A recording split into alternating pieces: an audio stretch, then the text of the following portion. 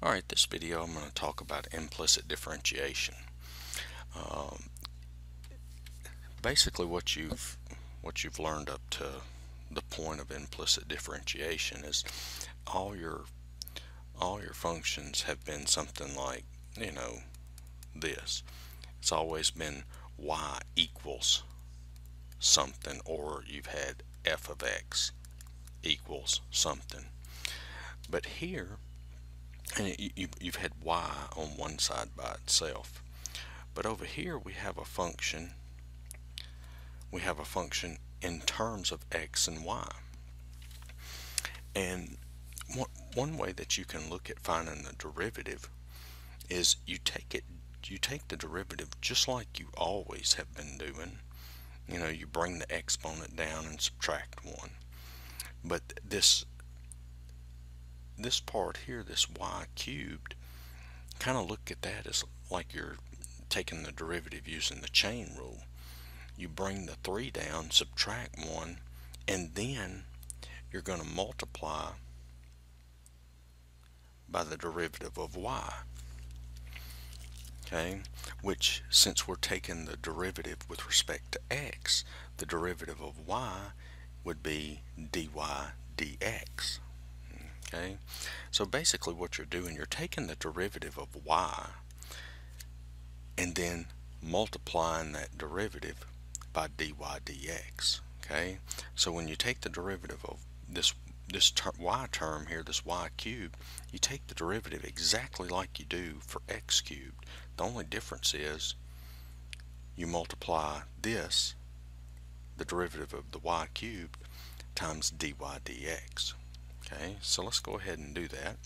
So the derivative of x cubed, that's going to be 3x squared. Bring the 3 down, subtract 1, plus, and then for the y cubed, you bring the 3 down, subtract 1 from the exponent, so we're left with y squared, times dy dx equals, and now the derivative of 8 is 0. Because we know anytime we take the derivative of a constant term, we get 0. And now all we do is we solve for dy dx. So we move the 3x squared over, so that's going to be 3y squared dy dx equals negative 3x squared. Okay, and then we divide both sides by 3y squared. So that leaves us with dy dx is equal to negative x squared over y squared. The 3's cancel. Okay, and this would be your answer. Alright, so let's go ahead and let's take a look at another one. Okay, so how about this one? So it's going to be the same thing. Okay, so let's look at this part. Here I have to use the product rule. Okay, so remember, the product rule is the derivative of the first term times the second term plus the derivative of the second term times the first term.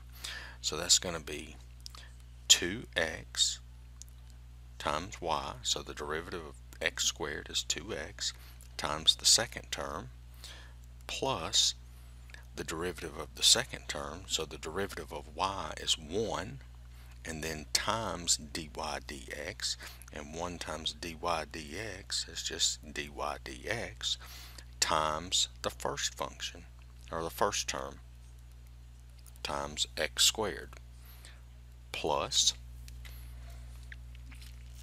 now I have to take the derivative of this y squared x, so I have to use the product rule here also. So the derivative of y squared, that's going to be 2y, and then times dy dx, okay, times the second function, so times x, plus the derivative of the second, so the derivative of x is just 1, times the derivative of, I'm sorry, not times the derivative, times the first term, so times y squared. And that equals the derivative of negative 2, which is 0. So now I have to solve for dy dx. So all my terms that have a dy dx in them, I'm going to keep them on this side. So this term and this term, I'm going to move to the other side. So I'm going to subtract both of them to both sides.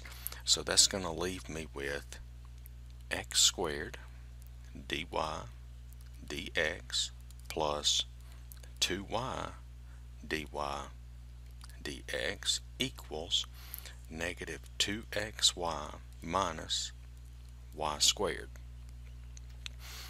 Alright, so now you can see I have a common term, or a common factor of dy dx, so I can factor that out, and so that leaves me with x squared plus 2y equals negative 2xy minus y squared.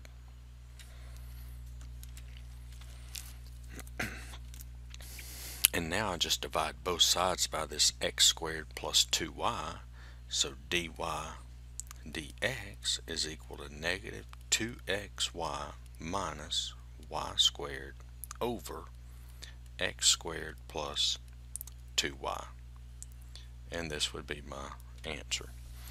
Alright, so I think I'm going to stop this video here. I'm going to make another video with another example.